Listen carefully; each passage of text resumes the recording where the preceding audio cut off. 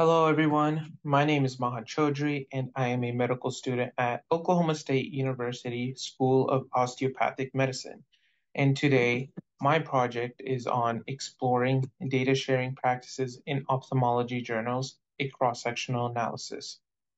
So, to begin with, sharing data in medical research promotes transparency and reproducibility among researchers and leads to a collaborative advancement by building on each other's findings.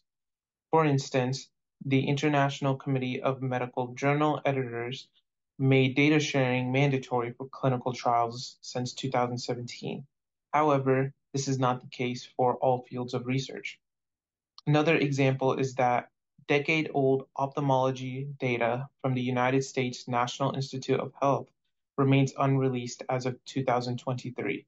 Thus, the extent of data sharing in ophthalmology remains unknown, leading to the objective of our study, in which we aim to investigate the current state of data sharing in ophthalmology, identifying strengths, barriers, and improvement avenues. And our methodology consists of ranking the top 10 ophthalmology journals according to the Clarivate Journal Impact Factor score. And we are going to compile a list of all the original research articles published in these 10 journals from 2018 to 2023. We're going to extract data on data sharing statements, journal data policies, ethical approvals, and consent for data sharing. With this, our results show the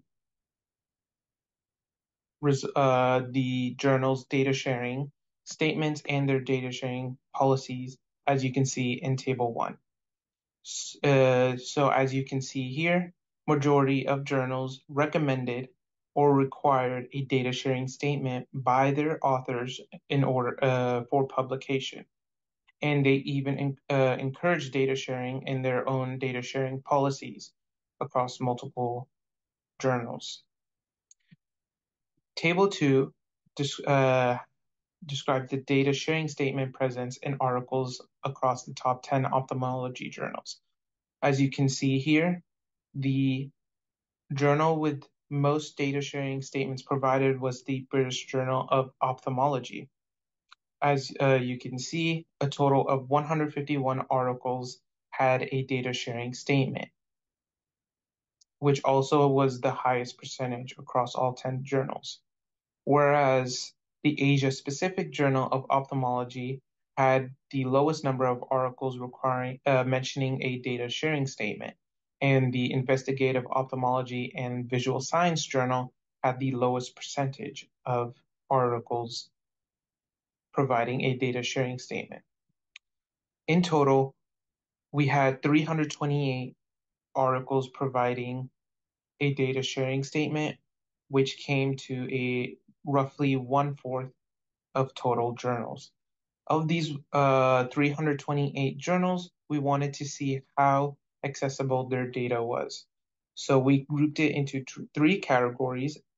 The first one, or the highest one, being data being available upon request, followed by data is not available, and data can be available at an online website. Overall, we've noticed that data sharing in ophthalmology journals is relatively low. Thus, data sharing practices in ophthalmological research are not yet pervasive, despite the current efforts to promote them. Thank you all so much.